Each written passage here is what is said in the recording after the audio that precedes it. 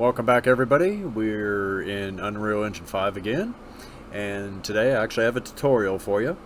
I'm not going to go into the nitty-gritty of how to work with Unreal and stuff like that, but I am going to show you how to get your ZBrush models into UE5 using just your Polypaint information or Vertex Color information and use that as a texture, so no UVs involved. And we're utilizing nanite, which means we can have a very large polygon model. And as you can see right here, we've got quite a bit. I've got a couple objects here. I've got this alien probe here. He has no UVs at all. He is all Polypaint, and it took a lot of tinkering with the materials to finally get this to work. It wasn't as straightforward as I thought it would be, but finally made up a material which I'll share with you and show you kind of the nuts and bolts of it. But it works. It finally works. So pretty jazzed about that. And then the model you can download, you can download this model I have on Gumroad and QBrush, and you can download this. Some of you might be familiar. We did a photo scan tutorial a couple years ago, and this was the result of it. So jump back to that tutorial, and it's got all the images and everything that you can use to make a photo scan, and you can come up with this. And it's using the same thing. It's just Polypaint information or color vertex information. So let's go over to ZBrush and let's see how we get this started. So we have the model here of the rock, and I had to decimate it down to keep it under 25 megabytes. So sorry it's not as high poly as you would hope it would be, but this is all Polypaint information, and it still looks really good even at I think I have it at 400,000 polygons. Let's pull this up here, as you can see. So I mean, it's still a pretty hefty model, and it held on to all the information. So whenever you decimate something, make sure you decimate, use, and keep Polypaint, and then you should be good to go. So one other note, whenever you're exporting out, always go through Scale Master first and resize these guys, because ZBrush has got a funny habit of exporting out at like 2 millimeters tall. So it's going to be a very itty-bitty model for Unreal. So that's just the scale that they work with, and Scale Master will help you out there. So I'm not really going to go into Scale Master today. There's plenty of tutorials out there about it. So just make sure you scale it up to a size that you would like it to be. You know, this one I made 100 centimeters tall. I think I goofed it up, so it may be like larger than that when you bring it into Unreal. So let's head back to Unreal. Well, before we do that, export it as a FBX, because I found that FBX seems to work a little better than just OBJ, and Unreal changes it to an FBX anyways, so you might as well just change it. Here's the settings I have. We do all visible, so if you have multiple subtools, it'll capture all of it. Export it in binary. Embed maps, I'm not sure if that really transfers or not, but I kept it on anyways. And you can also do polygroups as mats, or you can do import mat. Oh, no, we don't want to import, we want to export. Let's see. Yeah, just keep it to the settings right now, and I think you'll be okay.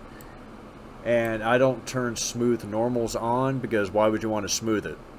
Because you want it to look exactly the way it leaves here. So with that said, let's go over to Unreal, pull it up here, and I am just going to hide this guy, and we're going to bring in another rock. I'm going to show you how to do that. If you do Control and Spacebar, got to make sure you're on the scene. Control and Spacebar, that'll pull up your content browser, and we need to go find this rock. I got it named GMP Rock Vertex Color FBX, so that's the one you'll be looking for. It'll probably just be Rock Vertex Color, and then all we have to do is drag and drop. And then now we come into here, and typically this Vertex Color import is grayed out. So why it's doing that now is probably because I've already changed some of the settings, or I've already imported previously to change the vertex color, or to import the vertex color. But typically it'll say ignore, and it'll be grayed out. So we're just going to do ignore for the time being, so this way you can see the process of making it work. So we're just going to import it.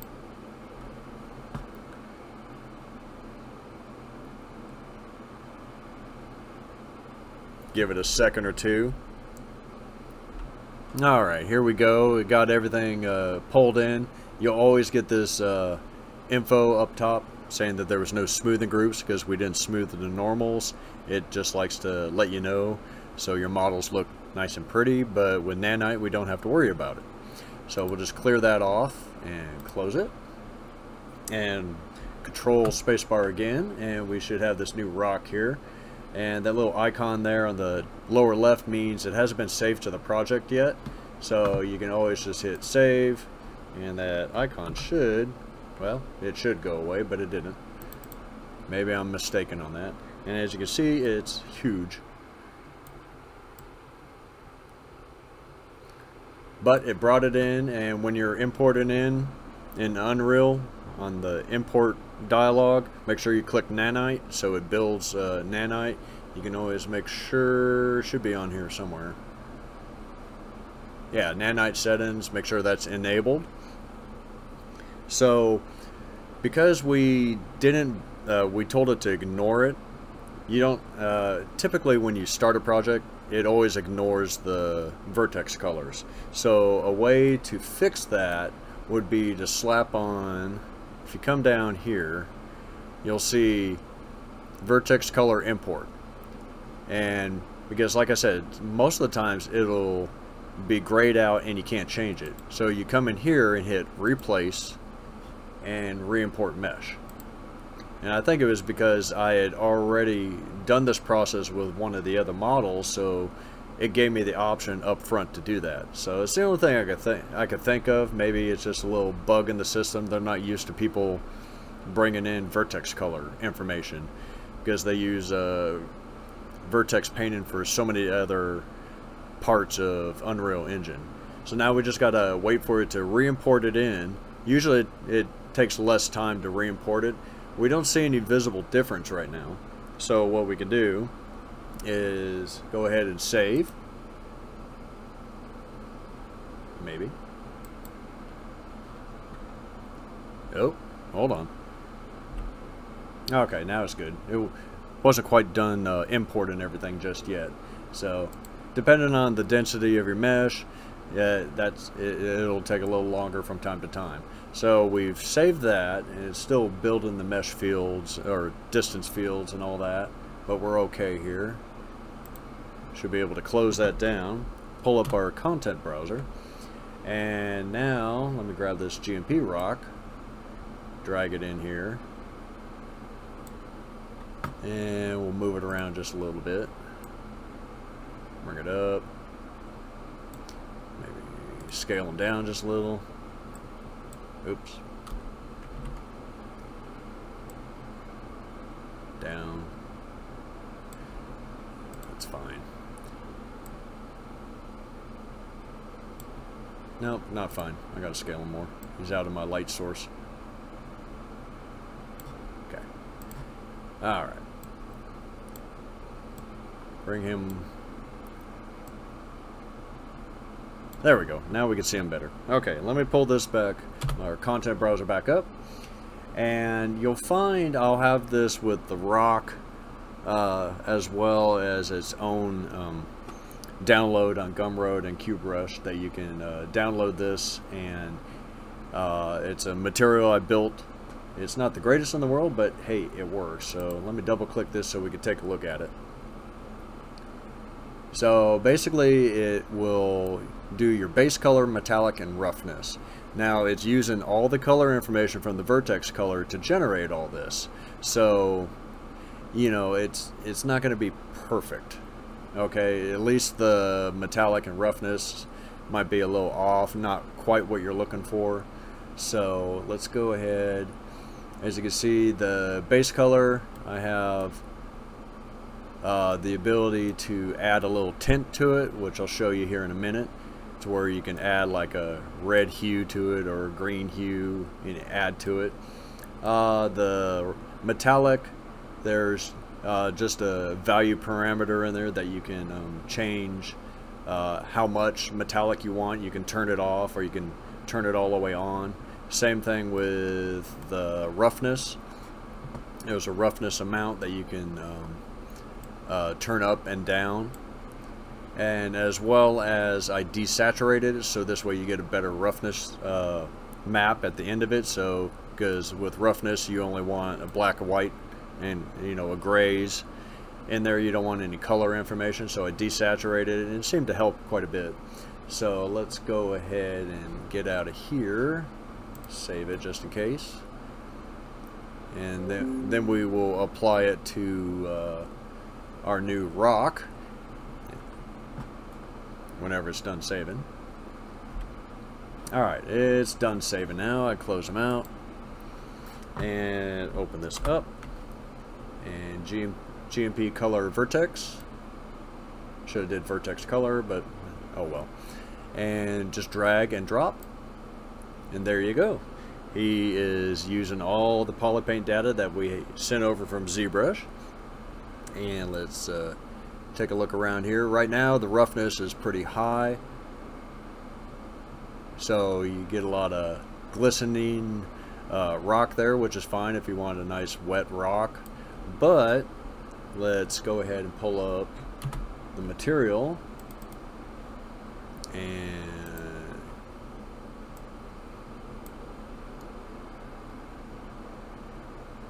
slide him over here, and it's going to affect both of them because they both have the same material.